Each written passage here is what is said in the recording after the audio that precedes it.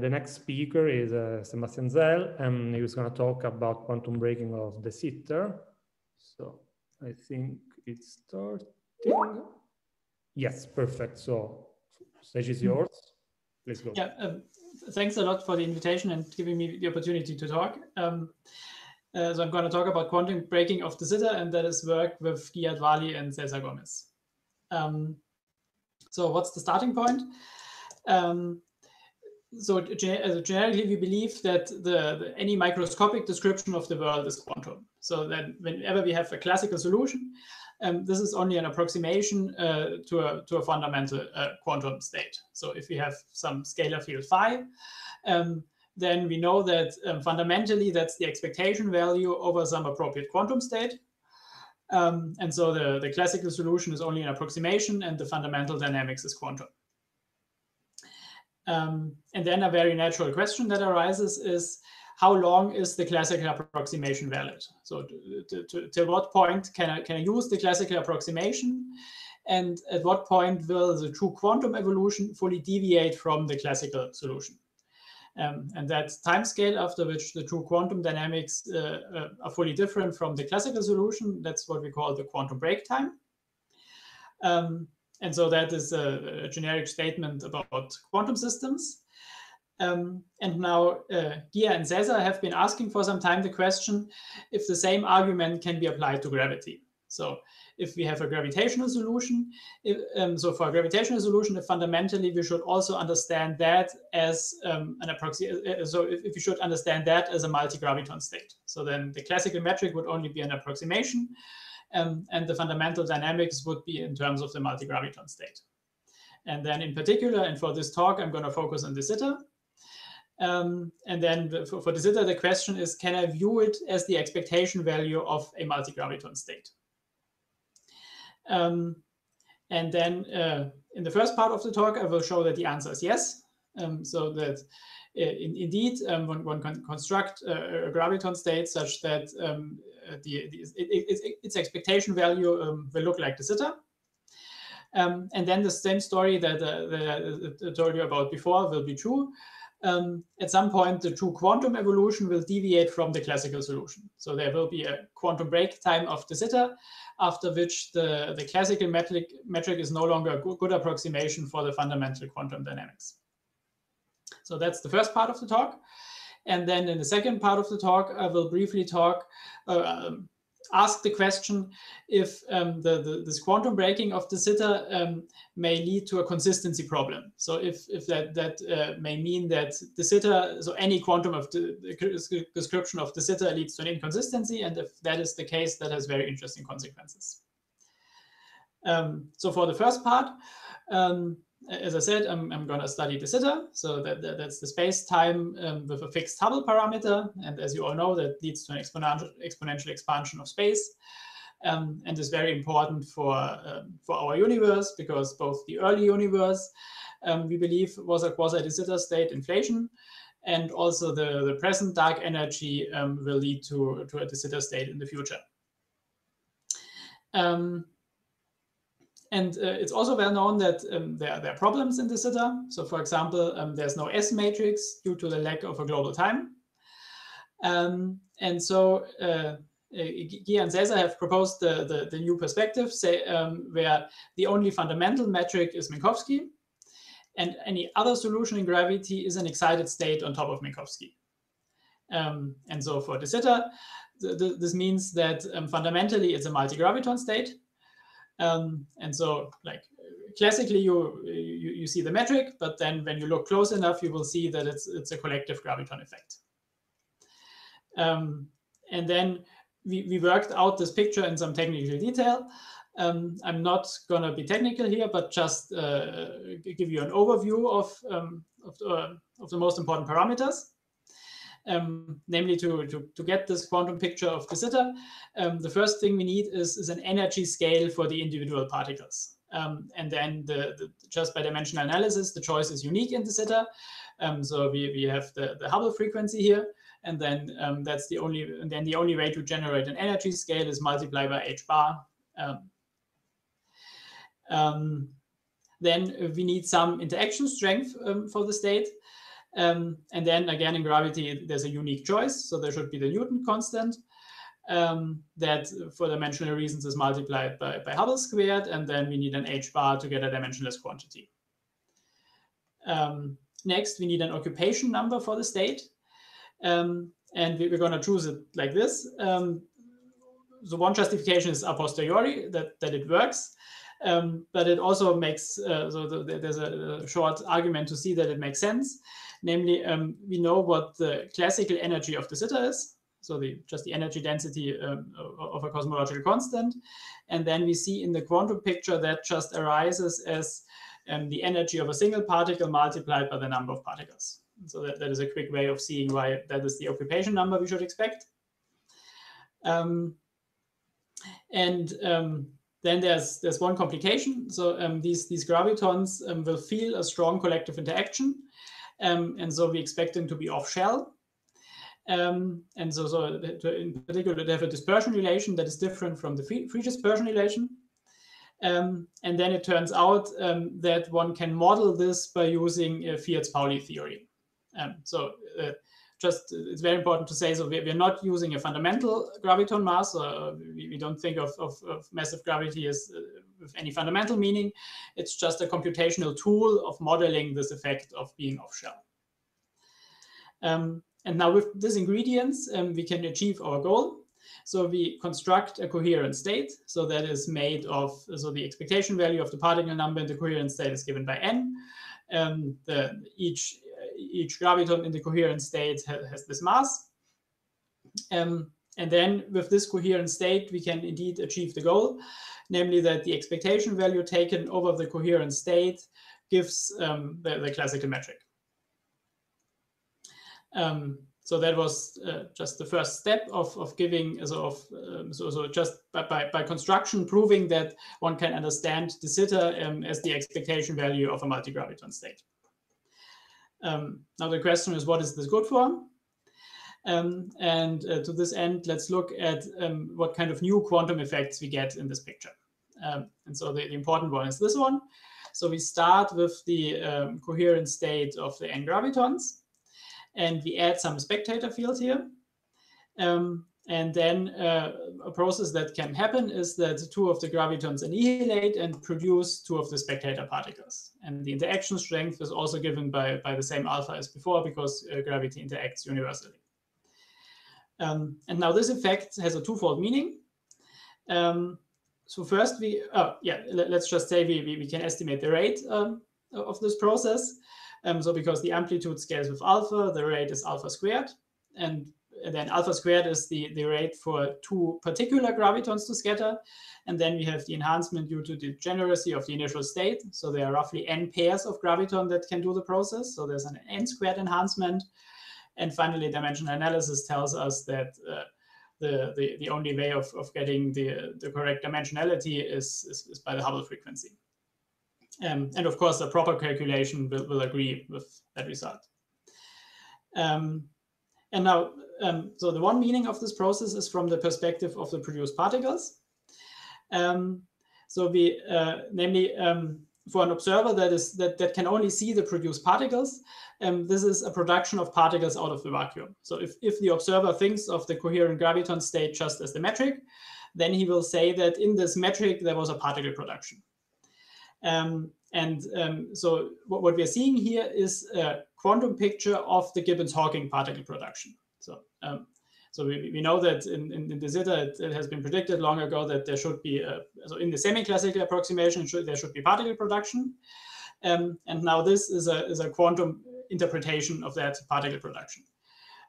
We can compute the power, so the energy per time. That's just given by the energy of a graviton times the rate of the process. And we see that we get h bar Hubble squared in agreement with the Gibbons-Hawking result. And it's important to say that, of course, our interpretation is very different here. So for us, it's not a vacuum process, but it's an ordinary scattering. So it's just some particles convert to some other particles. So that was from the perspective of the produced particles. Now let's go to the perspective of the de Sitter state. So we see that this process changes the de Sitter state. So we have n particles in the beginning and only n minus 2 in the end. And then, of course, if it's just one process, then it's a small effect because n is very large. But then we can ask the question, at what point will the effect become large? So how many of these scatterings do I need until this graviton state has changed significantly? And then, of course, the answer is on the order of n scatterings to significantly change the graviton state. And so the time scale to significantly change it is given by n times the time scale of a single process. And then we can plug in to get 1 over h bar g Newton Hubble cube. And then this is the quantum break time. So that is the time scale after which the quantum state has fully deviated from the classical solution. So classic is the graviton state with the n gravitons that gives us the classical de Sitter solution. And after this time scale, the graviton state has fully changed. And so we will fully deviate from the classical de Sitter solution.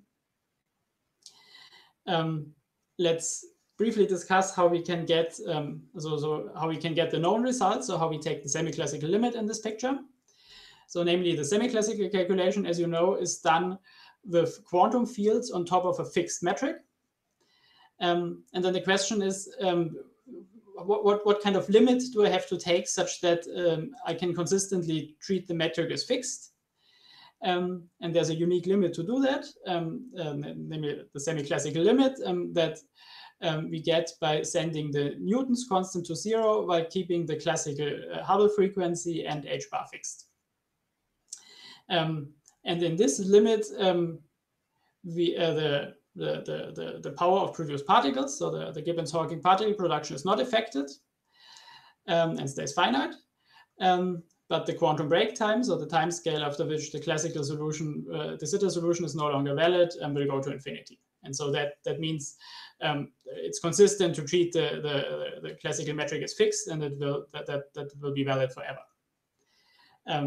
How can that be? So what is the physical interpretation?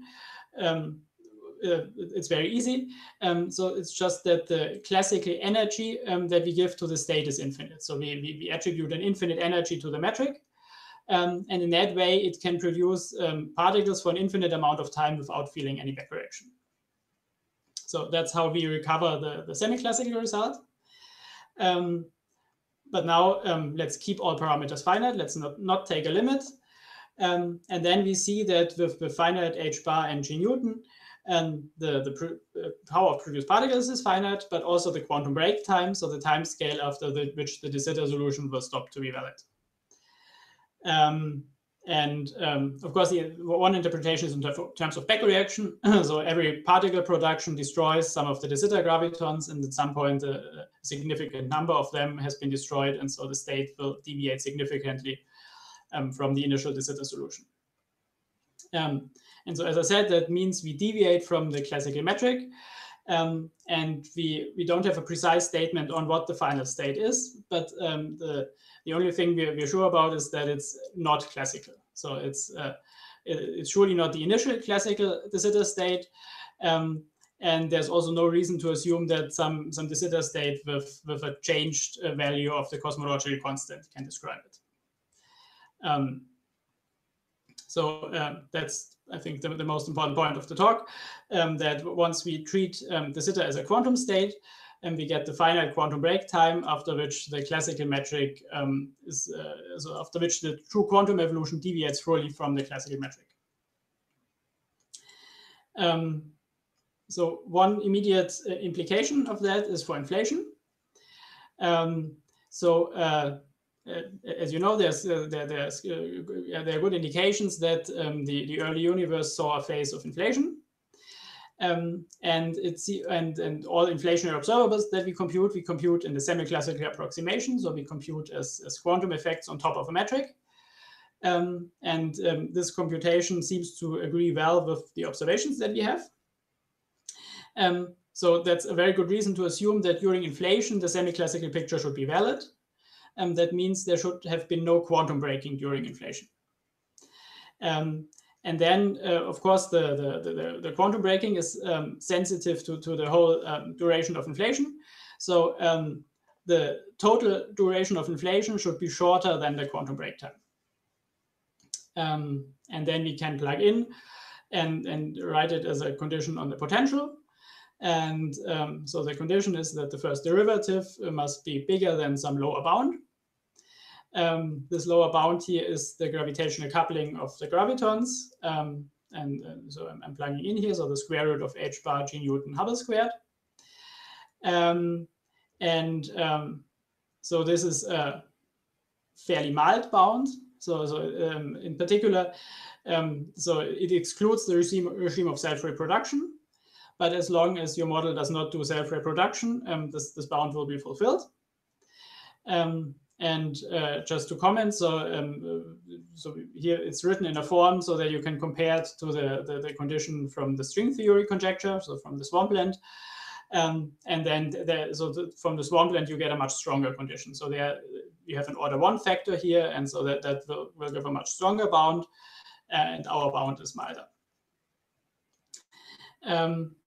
And finally, so we saw that because semi-classical predictions seem to describe our universe well, that there should not have been quantum breaking during inflation. But still, there will be some deviation from the classical metric. So just for even if for a time scale shorter than the quantum break time, there will be some deviation from the classical metric. And this effect is just cumulative. So the longer you are in a quasi-de Sitter state, the more you will deviate from the classical metric. And so this gives, this leads to observables that are sensitive not only to the last 60 e-foldings of inflation, but to the whole inflationary history. Okay, so that was the first part of the talk, where we saw that we can understand de Sitter as an excited graviton state on Minkowski. This leads to the quantum break time, after which the description in terms of the classical metric breaks down. And then that, as an example, we saw that this leads to constraints on inflationary models.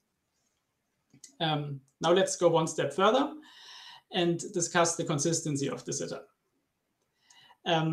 Namely, there are two logical options after quantum breaking.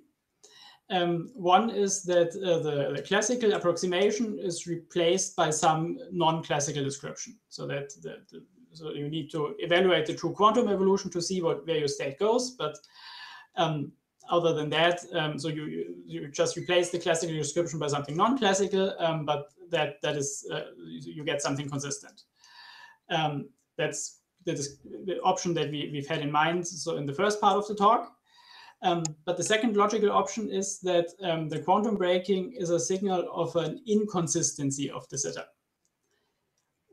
How to get such a statement? Why would one think that? What is special about de Sitter is that it's sourced by a theory parameter. So that so in the gravitational action, the cosmological constant is a part of the definition of the theory. And so on the one hand, you have the theory parameter that is fixed. And on the other hand, you have an evolving quantum state that after some time scale will fully deviate from the initial state. And then we can take this conflict as an indication that for the special case of de Sitter, the quantum breaking may indeed lead to an inconsistency. So let me emphasize, so that is really only for de Sitter. So for a black hole, you would not ask such a question because one and the same theory supports black hole states of all masses. But the special thing about de Sitter is that one theory only supports one particular de Sitter state. And so that is an indication that the quantum breaking may signal an inconsistency of de Sitter. So of course that deserves further investigation. But for the rest of the talk, let me just explore what that would imply. So let's just do the logical implication and say, what if de Sitter is inconsistent? And see that this has very interesting consequences. So namely, generically, if de Sitter leads to an inconsistency, that gives us the quantum breaking bound. That tells us that any consistent theory must exit a quasi-de Sitter state before quantum breaking can take place. One particular consequence is that you cannot have de Sitter vacuum, so de Sitter minima in the potential from which you will never exit. And alone, so already the exclusion of de Sitter vacuum alone, so this condition alone leads to very interesting consequences. So for the present dark energy, it means that it cannot be a constant, but it must be an evolving field.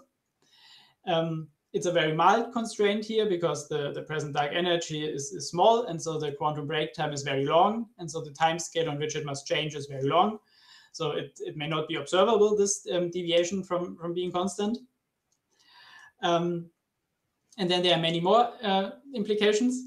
So for example, spontaneous theories, so extensions of the standard model with spontaneously broken discrete symmetries are excluded. And now to connect to the first part of the talk, today, the existence of a QCD axion becomes mandatory. And for this argument, for this consequence, I will present to you the argument how it goes. Namely, let's consider QCD without an axion. And then we know that in QCD, the vacuum is not unique, but there are different choices of vacua. And one can parameterize the choice of vacuum by the theta angle. And we know that the theta angle is observable and in the form of CP violation in QCD.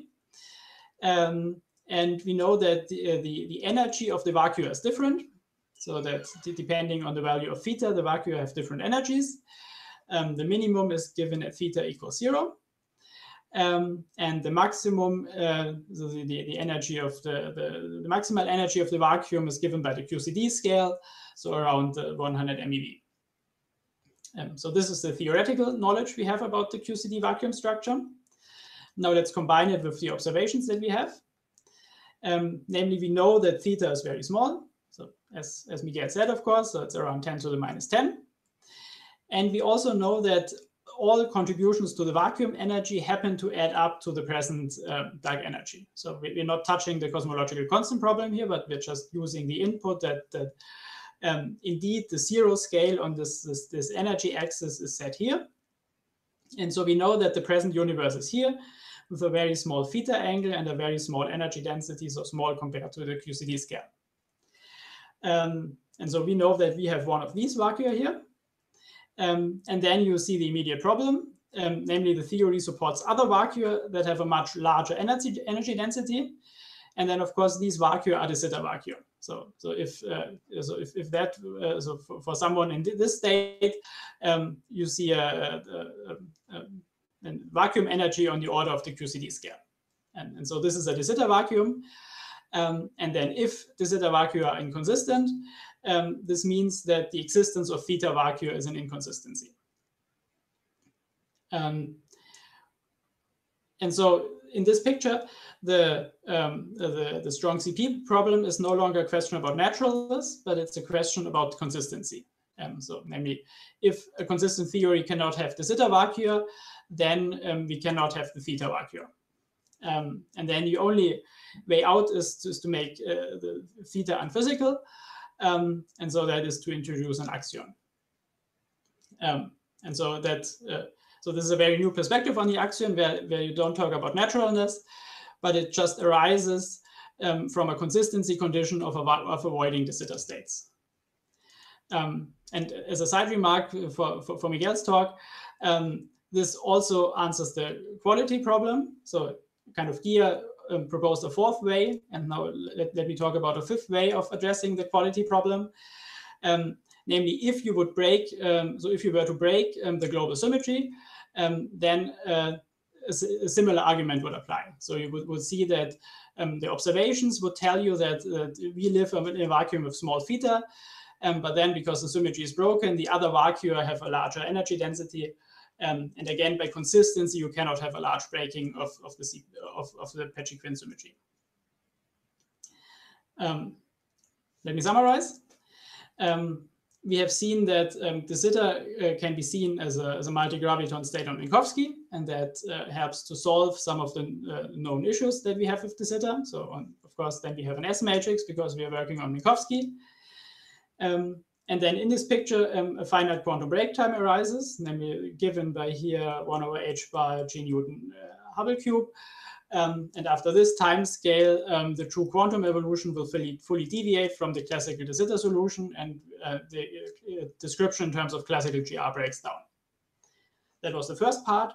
And then the second part, we saw that for de Sitter, the quantum breaking may signal a fundamental inconsistency. And then if that is the case, that has very interesting implications, for example, for model building. So we saw that the existence of an axiom becomes mandatory. Finally, let me give an outlook to more recent work. Namely, one can arrive at similar conclusions from a very different starting point, namely by studying the capacity of a state to store memory.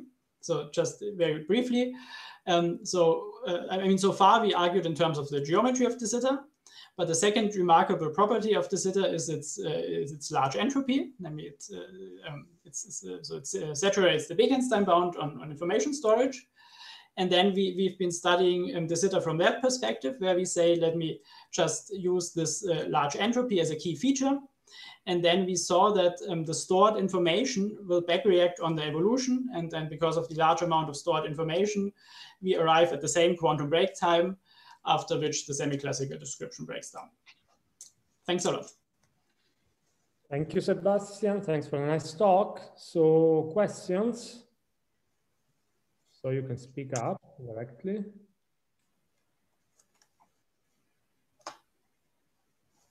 I can start with one question, maybe. So, and the question is about the last part of the talk, so the strong CP problem. Now, my question is the following. If the strong CP problem is in reality a consistency problem of gravity, should one not expect that gravity itself should provide an axiom from your kind of argument? And if so, any hint about it?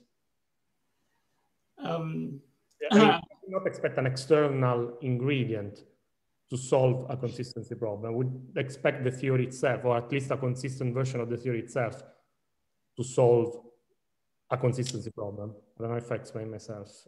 I fully see the point. That's a very good comment. So for me, that's not obvious. So Cesar wrote a few papers on that. So he proposed something in that direction of getting the axiom from gravity itself. So personally, for me, it's not obvious how you get it. So I share your intuition, but I don't see how. Okay, thanks. Questions? I have a small question. The fact that in reality the axiom even in the standard model doesn't really relax in zero, the theta, but has a small displacement. Does this argument initiate any of your conclusions? About... Are you referring to like Miguel's talk about the explicit breaking? Or... No, I have in mind the CP, so I have exact Petroglyph symmetry, but some source of CP violation in the UV, be it CKM or even new physics.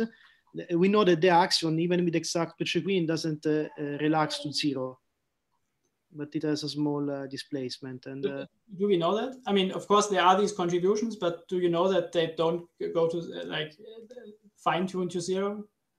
They're different from zero. I mean, this is, I think, well,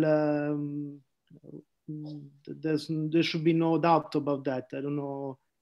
Maybe it doesn't affect your argument, but. I mean, there's 2 points. So for me, it's perfectly consistent that you get exact zero. So of course, there are all the contributions, but maybe, I mean, since it's about fine-tuning, maybe they fine-tune to zero. So I don't know any argument telling me that it cannot be zero. One. And the second one, we always have the wiggle room of the present dark energy. So we know that there's a small dark energy that we have at the moment. And that, by the same consistency argument, must relax to zero by some mechanism. And then in this window of the present dark, so as long as then the explicit breaking contribution is smaller than the present dark energy, that may work. I think the question was about the value of the axiom, not about the energy. That's what you're asking, right? Yes, the web of the axiom. Sure, yes, the web of the axiom. What you neutralize is theta bar. So you neutralize theta bar, whatever it is, all the contributions taken together. So the axiom neutralizes it. But consistency is not that axiom has zero. The consistency is that there should be a unique vacuum, and that unique vacuum should be on Minkowski, and that's it. So that's perfectly fine. So in other words, this argument is perfectly fine with arbitrary amount of CP violation in the standard model. As long as you have unique vacuum, I mean, with continuously degenerate unique vacuum, which then overall it has to be on 0 by consistency. So that's okay that you have CP violation, additional CP violation. That doesn't change the argument. Okay, thanks. Yeah, essentially the question here is that you just need something that breaks the super selection rules between the different theta vacua. Exactly, it. yes. That's it. I mean, like exactly, that's right. Basically. So more questions?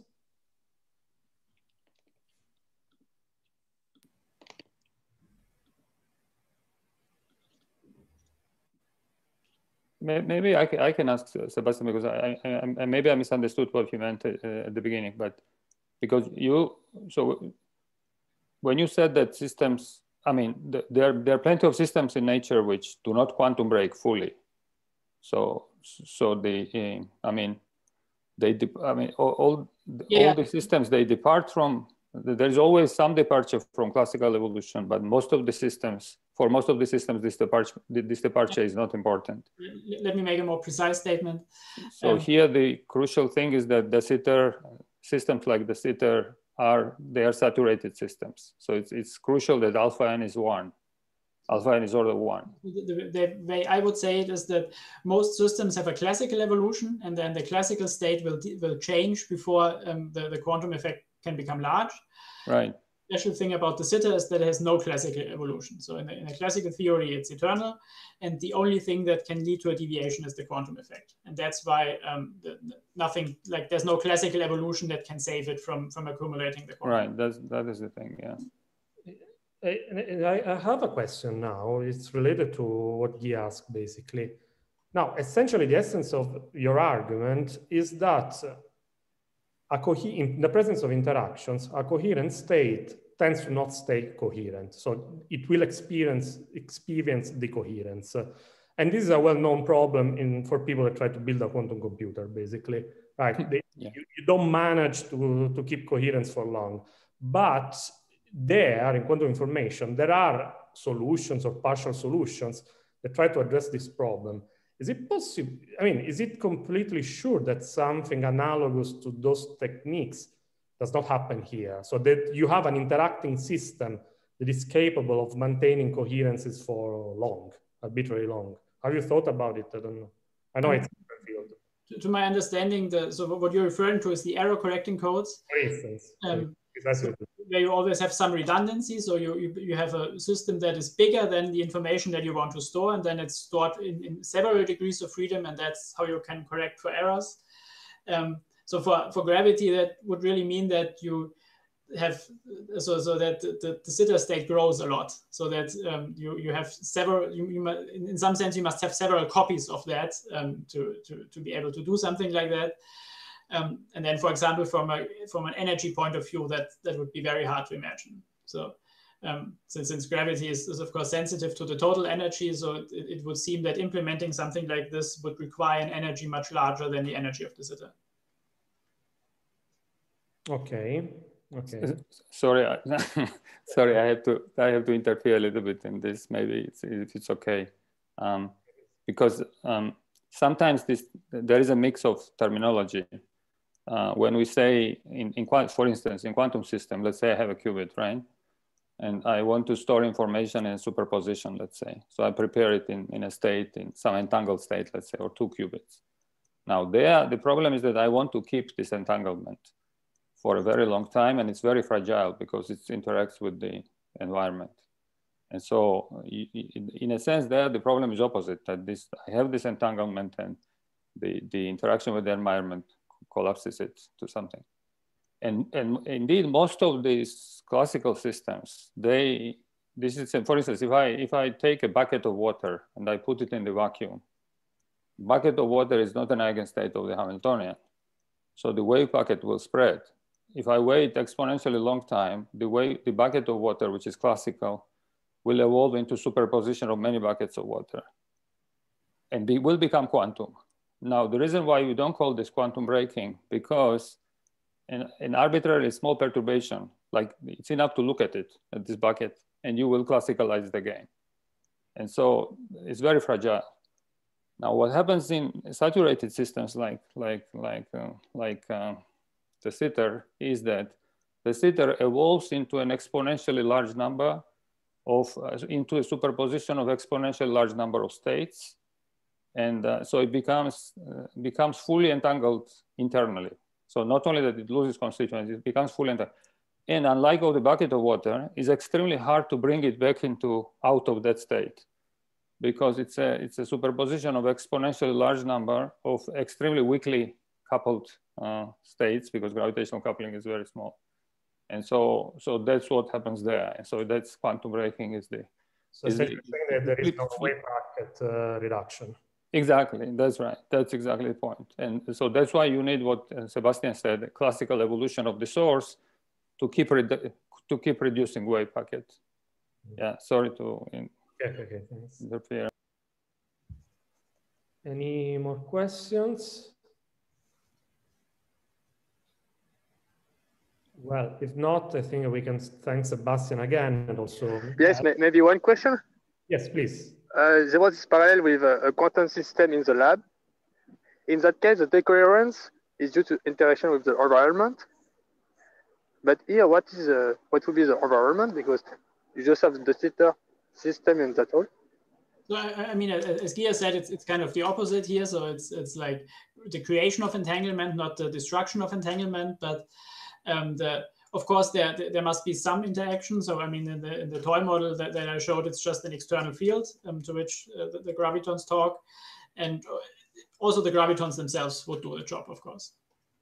So just because there's some interaction among the gravitons of the state, at some point the coherent state will stop being coherent. So you assume that the self-interaction between the gravitons destroys the coherence of the current state. Yeah, so that self-interaction is strong enough to give the quantum break time. And of course, you cannot turn it off. I mean, the gravitons do interact. The sitter does not exist without the self-interaction. But how do you know that? How can you be sure that this coupling, the coherence of the current state is not like a asymptotic state of or an attractor regime in presence of this coupling, self-coupling? That in spite of the existence of this coupling, the coherence is self-maintained. How can you be sure that the coupling will destroy the coherence of the system?